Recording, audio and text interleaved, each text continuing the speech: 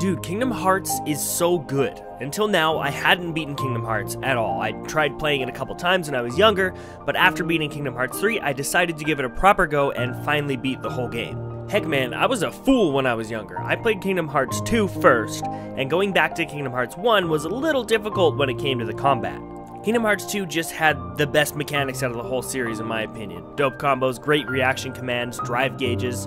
Kingdom Hearts 1 was a tough sell after experiencing the beautiful combat of Kingdom Hearts 2. So as a kid, I never really gave it a fair chance. Now after beating Kingdom Hearts 3 and going back to Kingdom Hearts 1, it's given me a whole new perspective on it. I loved Kingdom Hearts 3, but it truly was a press X to win kind of game.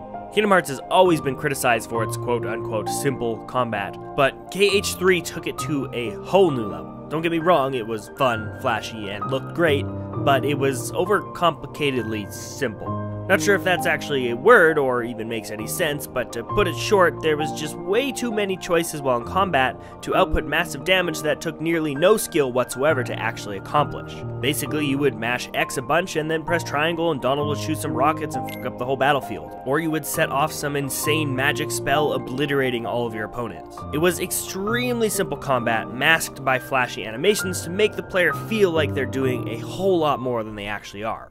Kingdom Hearts 1 also has some pretty simple combat, but the simplicity here can make the combat more complex. You can dodge, block, attack, and occasionally use a reaction command with triangle, and then use some simple magic, none of which felt overpowered in any way.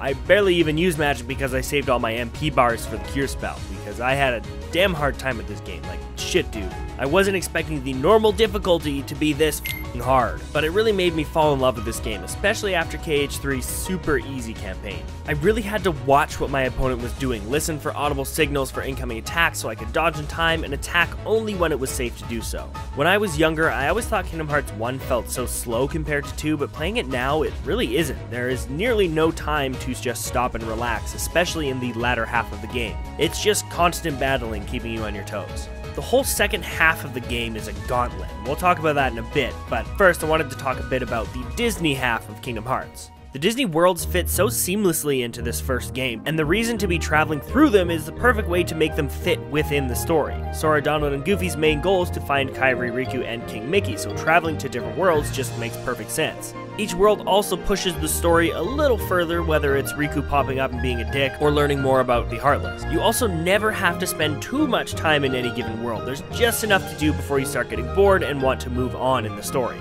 They really nailed the Disney integration the first time around. The level design was also spot on, a couple of my favorites being Agrabah and Halloween Town. The worlds are linear enough to keep you on the correct path, but also left enough room for exploration, so you have a bit of a chance to look around and explore the world. Also, you can skip Atlantica and the underwater combat, so that's a huge plus. Great work, Square Enix, 12 out of 10. Okay, so let's talk about the last few hours of the game. Major spoilers here, obviously, so you've been warned. After finishing the Disney worlds, we reach Hollow Bastion, which is the first original world aside from Destiny Islands, Sora's homeworld, and Traverse Town, where you start your adventure. Hollow Bastion almost felt like they shoved a Zelda dungeon into Kingdom Hearts. It's big, there's puzzles, plenty of tough enemies, boss battles, and it brings us one of the best fights in the whole game. Fighting Riku in Hollow Bastion was the most memorable experience I've had playing Kingdom Hearts 1, maybe even playing Kingdom Hearts in general. After searching through all the worlds for Sora's friends with Riku just out of reach, finally confronting him was just the perfect way to reunite the childhood rivals.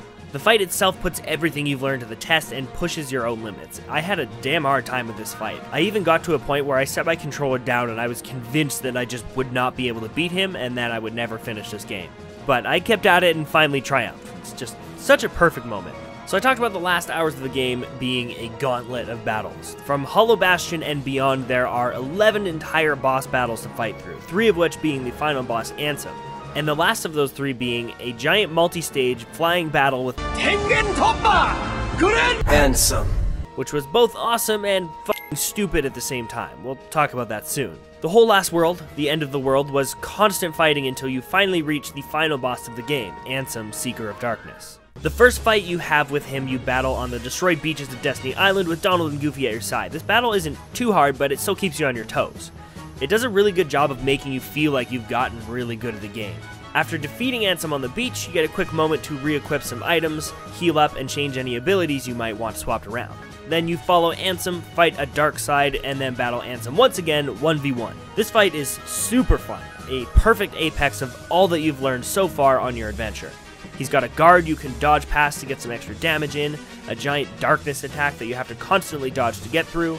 He's got a dash move that you can either dodge until it's over or block to stun him for some extra damage, and a super annoying attack where he attaches his Heartless Guardian dude to you to do extra damage to you while you basically gotta just run for your life.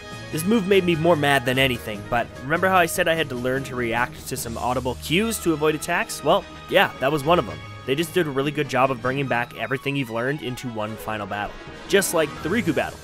It really pushed your limits and forced you to improve or die. The really shit part about it was if you lost, you would reload right after the first Ansem battle, so I ended up having to restock my items, swap my abilities every single time I lost, and then I had to fight the dark side again before even attempting Ansem one more time. Super duper annoying, but pretty minor gripe overall. Now, in my opinion, the game could have ended there. I thought that was a great boss battle to end on, but this is Square Enix we're talking about, so of course Ansem would turn into a giant monster spaceship with multiple stages to fight through. This battle was really cool, but why did it have to be a flying battle? Oh hey, you know what's great? Underwater mechanics, right? Yeah, people love that shit. Why don't we just use those same mechanics for a flying battle? That's a great idea. I mean, it wouldn't have been that bad, but flying means you can't use your block or dodge, something that you've been using the entire game. So the whole fight just felt like I was attacking as fast as I could and mashing the heal spell to avoid dying.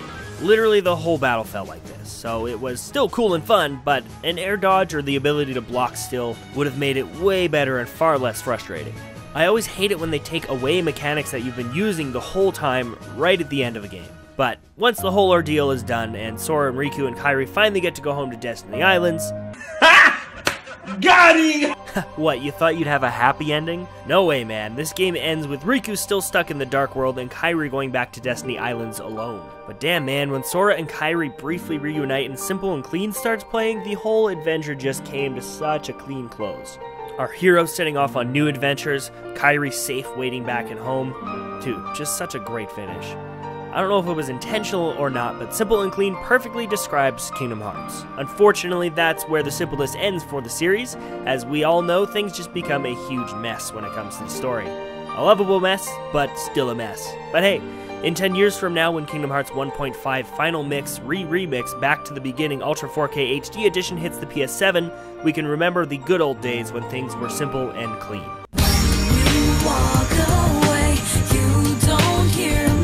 Also, fuck gummy ships.